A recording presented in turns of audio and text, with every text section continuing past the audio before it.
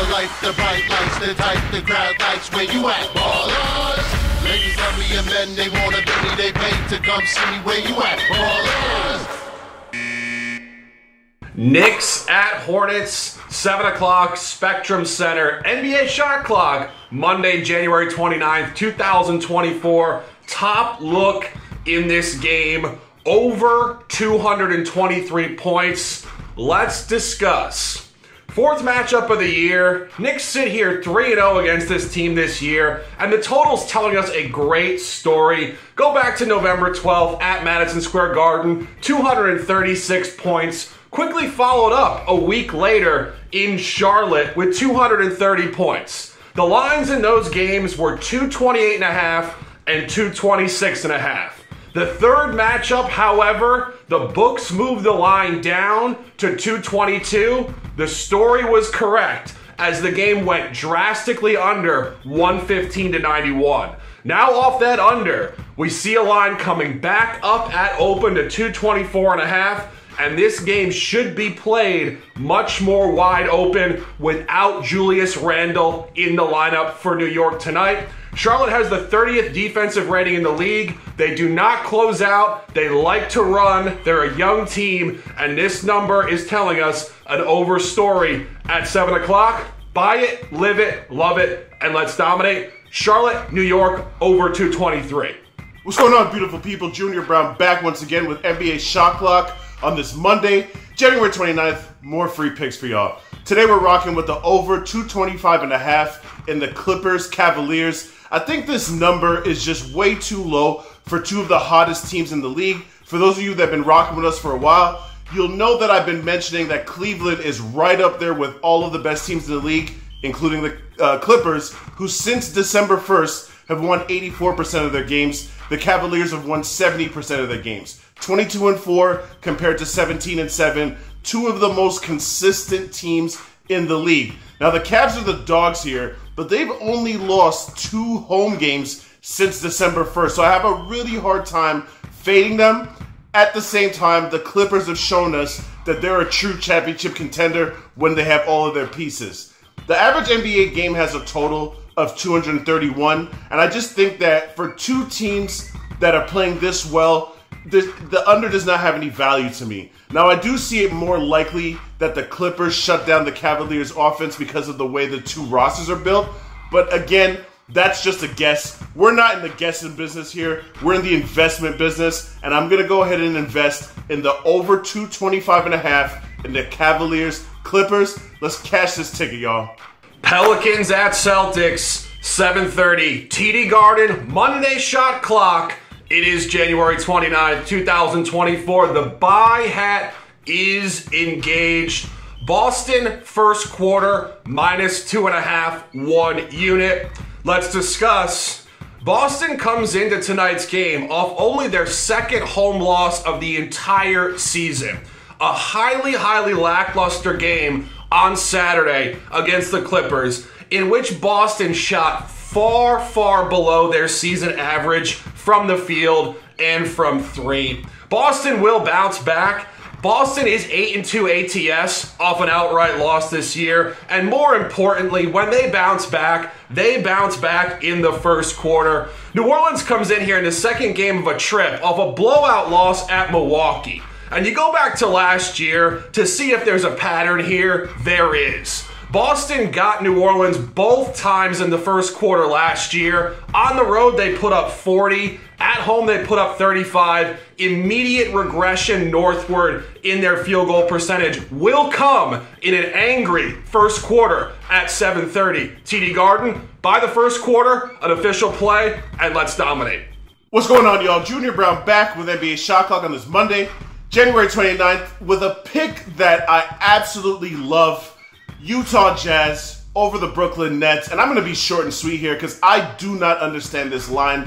How the Nets are favored over a Jazz team that have been playing at near the top of the league for at least a good 6 to 8 weeks makes no sense to me whatsoever. The thing about the Jazz is this. Lauri Markkanen is a borderline all-star. I think if he was in the Eastern Conference, he would be an all-star. And everybody else is closer to average than not. But what they do have is two very solid lineups.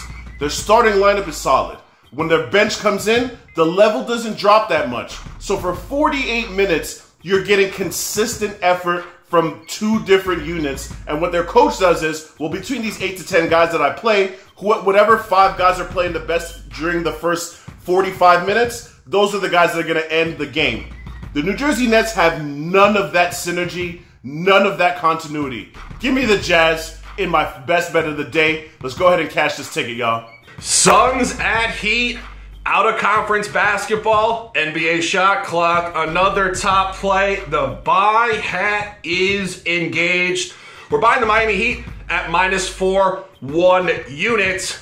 Talk about a buy low. Miami comes into tonight's game 0-6 straight up last 6 and 0-6 ATS, situationally catching themselves in trap spots, fatigue spots, injury spots, look-aheads, and just getting completely outclassed by the Celtics. The Suns come into tonight's game on a 3rd and 4 road back-to-back off back-to-back tight losses against Indiana, and I should say a blowout loss against Orlando yesterday. The fatigue will catch up to them, and this team appears to be capped in a small window on Eastern time. These teams did play in recent history on January 5th in Phoenix, and Phoenix got Miami with significant margin, 113 to 97. Key point in that game, no Jimmy Butler, no Kevin Durant.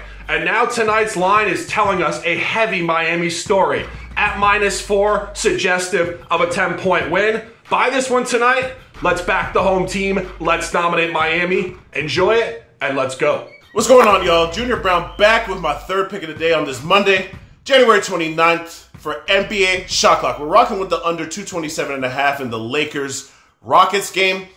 This one seems pretty straightforward to me. These teams haven't played for 2 months, so it doesn't make it easy to cap. The average total in the 3 games that these teams have played is 211, and to me there's a very, very specific reason why, and it's the Rockets' transition defense. The Lakers run the 2nd most in the league, meaning their transition frequency is the 2nd highest in the league. They run on almost 18% of all possessions. They're 6th in the league in offensive efficiency in transition situations. The problem they've run into is that the Rockets are an elite transition defensive team. There is not a close second.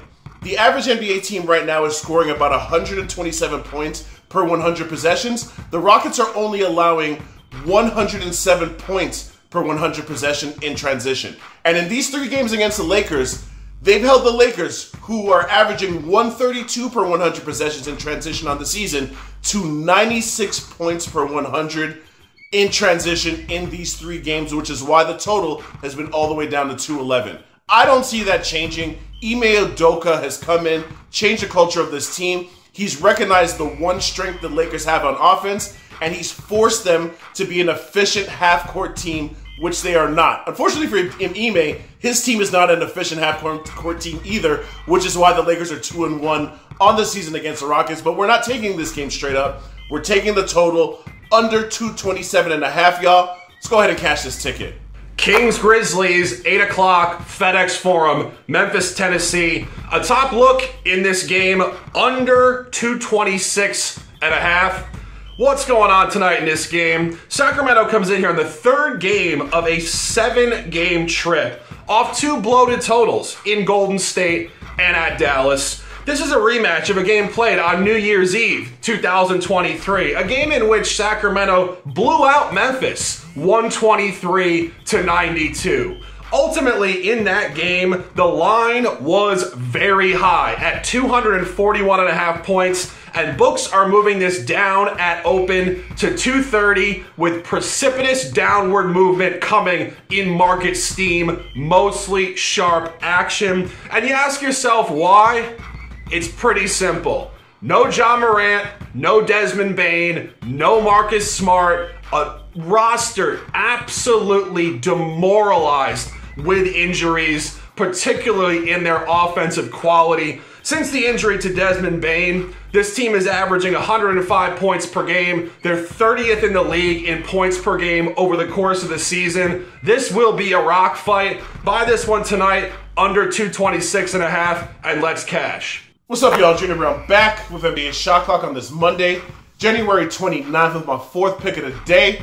We're rocking with the Thunder minus 2.5. I was on the Wolves side because I think this is closer to a 50-50 contest, and if you're going to give me odds better than 50-50, I have a responsibility as a capper to take that. But it's not that simple, right? As cappers, we bet lines, we bet situations, or we bet a combination of both in an ideal world. Well, if I'm looking at the situation is Minnesota is not playing the best basketball. Minnesota does not have harmony in their locker room. Minnesota's coach does not seem happy with the roster and the way that these guys are playing. Mike Conley's absence, which really shouldn't matter that much to an elite team, matters a lot to this team if you look at their numbers with him and their numbers without him. So I don't like a lot of things surrounding this Minnesota team. And I'm going to say one more thing. This is a revenge game spot for the Thunder because Ant-Man might be my favorite player to watch in the NBA. He's so special. He's so spectacular, and I think he's going to be the face of the league one day. He was crying like a little hoe when they lost to the Thunder in the last game. Talking about, oh, SGA gets so many foul calls. It's so hard to go. Bro, make your free throws, and y'all don't lose the game. So he's blaming the calls on SGA instead of blaming himself for missing clutch free throws. Crazy. And if you think the Thunder weren't paying attention to that and don't have something to say about that, we'll see you tonight. Give me the Thunder, minus 2.5. Let's cash this ticket, y'all. Wizards at Spurs, 8 o'clock, Frost Bank Center, San Antonio, Texas. We're taking the Spurs, minus 3.5, 1 unit. The Spurs come into tonight's game 10-36 straight up, however showing signs at home. 9-12-1 ATS in their home gym, 5-2 last 7, and 2-0 straight up in their last 2, coming off a highly impressive outright win against Minnesota last weekend. The line here is telling you an incredibly strong story when you see a young team led by Victor Wembanyama laying points at home.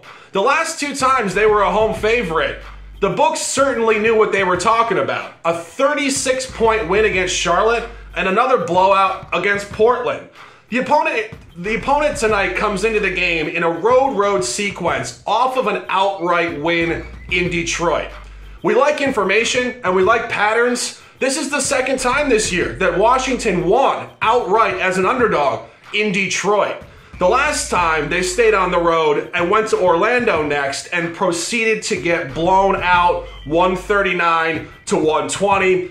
Speaking of Washington losing, and losing with emphasis against the spread, go back to Saturday, January 20th. The Spurs did beat Washington on the road as an underdog. Books are moving this line with heavy strength to the Spurs, telling you Washington is not getting revenge on the road, and the Spurs' upward movement is real. Buy this one tonight, minus 3.5, NBA Shot Clock, a top play. Let's dominate. What's going on, y'all? Junior Browne back once again with NBA Shot Clock on this Monday, January 29th with another lean. Not an official play, y'all. This is just a lean.